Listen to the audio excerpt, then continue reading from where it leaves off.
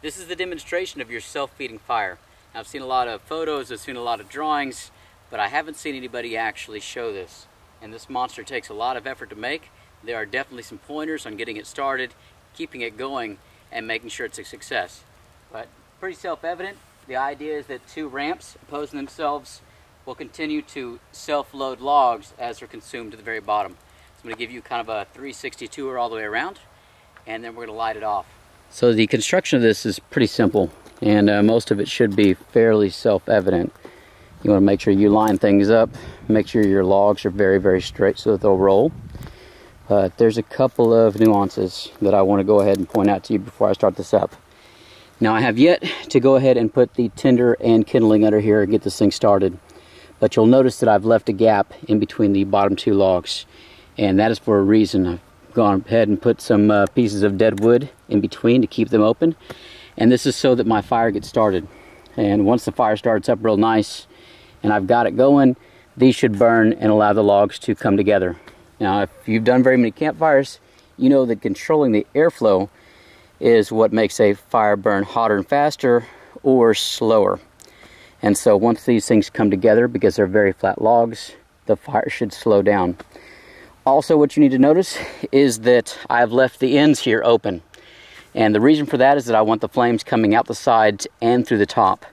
Because if you have the fire burn just here in the middle, you'll find out that your logs burn through the middle. But if you still have the two ends or four ends, your logs on the top will not be able to roll down. So you need to get complete burning all the way down if this is to succeed. So you know, make sure that your portals right here are open. Other than that, just a little bit of looking after, make sure it runs right, make sure your angles are correct, and we should be successful. So I'm gonna go ahead and load the tinder, load the kindling, get this thing fired up, and I'll give you updates all through the night on it. But wish me luck. Make sure you set your fire from below. You don't want to put so much wood on top of here that you go ahead and light off all your other logs prematurely. So take your time, put it in there. Flames need to be coming up, not burning down. So let's get started.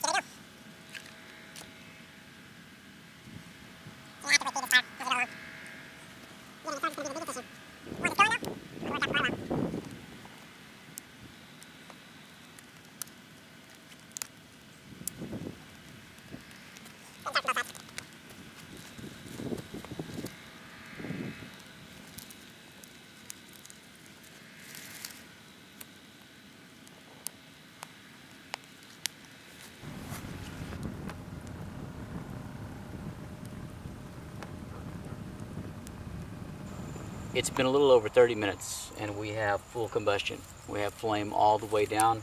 We want to have a really good even burn. Our two sticks that we use to space it out and allow the oxygen to come in and really get this thing started are now finally combusting, and so they're going away. The flame is looking good. It's really consuming the log slowly because it's not getting the oxygen it could if you were to build a typical fire lay. This is what we want to see. Again, I want to mention this and some of the finer points. I have oxygen coming out the sides and only through the top. Back here behind these logs, I have a clay dirt barrier, and that's making sure that I don't have any oxygen coming up underneath these logs at all. All the flame, all the heat comes straight up or out the sides. You want to make sure that's happening. You also want to make sure that you have the correct angle. So take a look at the pictures over and over again, kind of figure it out, because you have to make sure you have the gravity, but at the same time you need to put into play how that heat rising is going to affect it. So if the logs are too far straight up and down, your heat is probably going to allow them to ignite. If it's too close to the ground, too acute, your logs aren't going to roll correctly.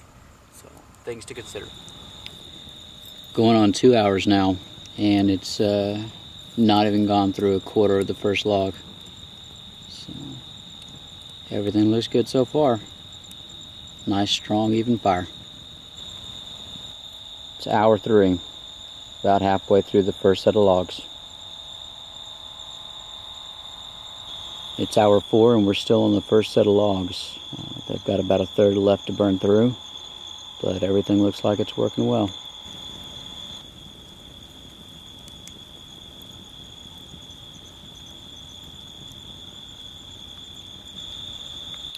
Hour 5, burning pretty good. You can see it's starting to catch up the secondary logs a little bit. Just too much heat buildup, and there's not much left of the first log, so I'm thinking it's slowly shifting down now. Okay guys, it has been 6 whole hours, but I'm getting a deluge. I'm getting stuck out here. The mud's getting too bad, the wind and the rain is getting too bad, so we're going to shut it down. 6 hours, it looks amazing. Everything is intact, everything's working the way it should work. We'll go ahead and try and get a shot of this in the morning and see what it does. But I give up. The rain's got me. Alright guys, take a look. This is hour 10. The rain has stopped and it has continued to feed itself. The structure's up. Everything's working well. 4 complete logs remaining. So this has definitely been a success.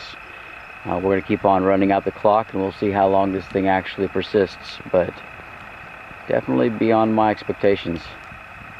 Pretty cool, guys.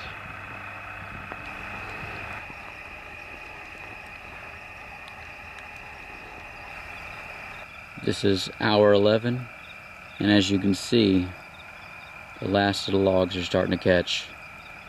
But you've got a massive bed of coals there. So, down to the home stretch. This is the 12-hour mark. We're down to 2.5 logs. Pretty awesome. 13 hours. It's got about a half log each side and a massive, massive bed of coals. Sun will be up soon. Well, group, it's been 14 hours and the sun is now coming up. This thing has been burning strong for the entire time. It's got 2 half logs left, which presumably in these conditions is about another 1.5 to 2 hours worth of burn. We have about 6 inches of large coal underneath that, and if you were to make sure the wind wasn't coming over it too hard, you're looking at another 3 or 4 or 5 hours of the coal remaining. You can also go and bank all this, and if you go ahead and put your dirt over the top of it and seal it off from the wind and kind of keep that heat in, you should be able to keep those coals for near on a day, depending on your soil conditions. But this was a neat project. Again, this is your self-feeding fire. Try new things, have fun out in the wild, like and subscribe, and as always, till next time.